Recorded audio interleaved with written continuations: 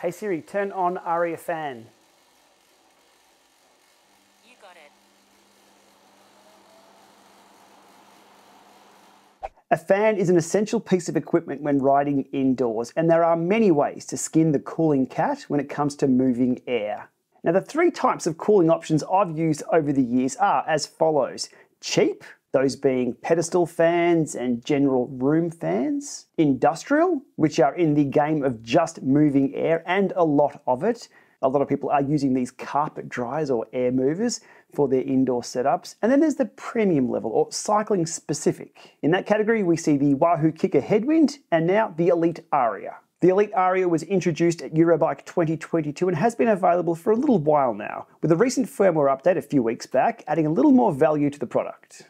So the notable features of the Elite Aria, which I have beside me here, are, well, starting off with the carbon filters, one on this side, one on this side, that filters air. Now, it's quite hard to quantify the effectiveness of those, but I have been using this in the Lama garage, which is Lama Lab number 2, and you may be able to see on the camera there just a few specks and a few things getting caught up in those filters. Secondly, and unique to this fan, is body temperature sensor control. So if you have something like this, the core body temperature sensor, which retails around $400 Australian, you can pair this to this, and this fan will adjust itself based on your body temperature. And lastly, when it comes to unique features of this fan, it has 10 adjustment positions. Maybe more if you just want to get creative. Now, when it comes to smart control, I'll tilt it up so you can see a few options on the top there. It has manual control, but also manual control via the My eTraining app as the remote. It has trainer speed control, but I'll put an asterisk next to that one as we need to discuss exactly what trainer speed control does for this. Might not be what you think. There's also power, heart rate, and as mentioned, body temperature control for this fan. Now, looping back to the speed side of things, if you pair this to your smart trainer, the fan speed will be dependent on your flywheel speed. Now, in that mode, I'd call this a wind simulator, not really a cooling fan, because if you're going up Alpe d'Huez at, let's say, 4 kilometers per hour, the fan will be very, very slow, as the wind would be in real life. When you're coming down at 70 kilometers per hour and that flywheel speed is really high, the fan will be really high. It's kind of the opposite of what you want, as when you're going up, you're going to be hot. When you're going down, you're not really working that hard and you're going to be cool anyway. So just remember, if you ever pair one of these smart fans to speed mode, it becomes a wind simulator, not really a cooling fan. Definitely a mode that I steer clear of indoors. Now, when it comes to the latest firmware updates for this unit, which was released, well, the firmware was released just a few days ago, they added a few more smarts, first of all being automatic sleep state. So if this unit is paired to a, let's say, a heart rate sensor, and there's no data received from that heart rate sensor for 5 minutes, the fan will shut off and go into sleep state. Then the next time you want to get on and do an indoor workout, you put your heart rate sensor on, the fan will start up. Just watch for the scenario where you'll put your heart rate sensor on and go for a ride outdoors. Your fan may turn itself on for a few minutes as you leave the house, if it's within range. The second update, and one that I really wanted to see when this was first released, and that is, they call it power state retention. That means if the power goes off and comes back on, the unit will return to the state it was in. So if you had it set to, say, manual mode 2, and you flicked it off at the wall, you turn it back on at the wall, it goes back to manual mode 2. This is very, very useful if you use it with a smart plug, as you saw in the intro. Looking at the technical specifications of this unit, for those who are into the details, Elite state here that at 100%, it will be moving equivalent of 388 cubic feet per minute of air. When it comes to power consumption, I verified these with the power meter that I have. Yes, a real world power meter or a power measurement device out of the wall. And here you've got 58 watts at 25% airflow up to 127 watts at 100%, which is a little bit lower than what we see the Kickr Headwind at 100%. On to the pricing, and yes, this is the discussion point a lot of people are pointing out with this. It is a premium level product and it is priced accordingly. US $349.99, Euro $289.99, UK £280, here in Australia about 470 bucks, and in Canada 450. So there's no getting around it. It is a premium product with a premium price tag, and I will bring up the fact that if you pair it with a core body temperature sensor, you're looking at around $900 Australian of cooling solution indoors. That's nothing to sneeze at, unless that air is very, very cold and you catch a chill.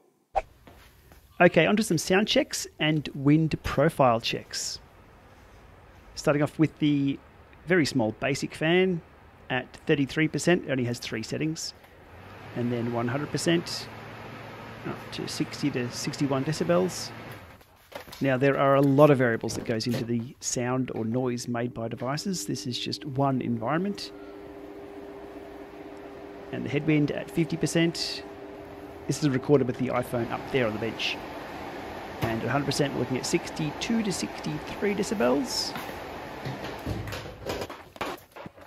Onto the Aria, 50%, looking at 57 to 58 decibels in this environment.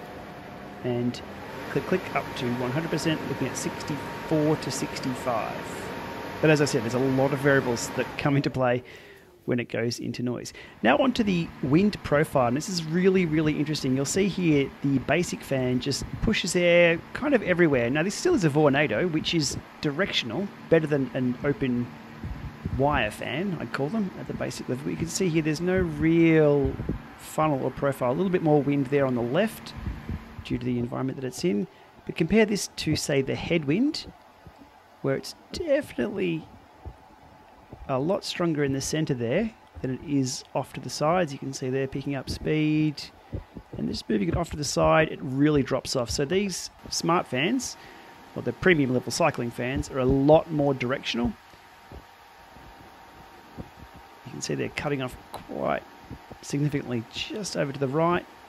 Center is good, left is even better because of where the bench is. But it is one interesting thing of note with these cycling specific fans. It's not all about raw fan speed. It's about where it places that wind and in what profile, and does it cool you down. These ones do a pretty good job. Okay, in summary, the Aria fan does exactly what's written on the side of the box. It moves air, it pairs to a lot of sensors, and there are a ton of configuration options that you can use based on your preferences. There's no getting around the fact this is priced at the premium level, but that's up to Elite to set the price and the market to decide whether they purchase or not. Look, from here, I'm keen to see what else Elite could do with this fan. They've already released a new firmware that added a few extra features. What I've pitched to them is DI2 functionality with D-Fly buttons. I'd love to be able to use those secret buttons on top of the hoods to turn the fan up or turn the fan down manually as I'm riding my bike indoors. Ideally, the Apple HomeKit or Google Home would be built in, so we don't have to add smart plugs to this. But with that power state retention, now working on this unit, I keep pointing down here, it's still, yeah, I'll pull it up here as we say goodbye to it. But with that power state retention on this unit, that's not much of a biggie. A few dollars and you can get a smart plug to turn this thing on or off as you please. Alrighty, with that, we'll leave it there. That has been the Aria Smart Fan, which I've made just a little bit smarter with that wall plug. Alright, thanks for watching this one, and we'll see you soon.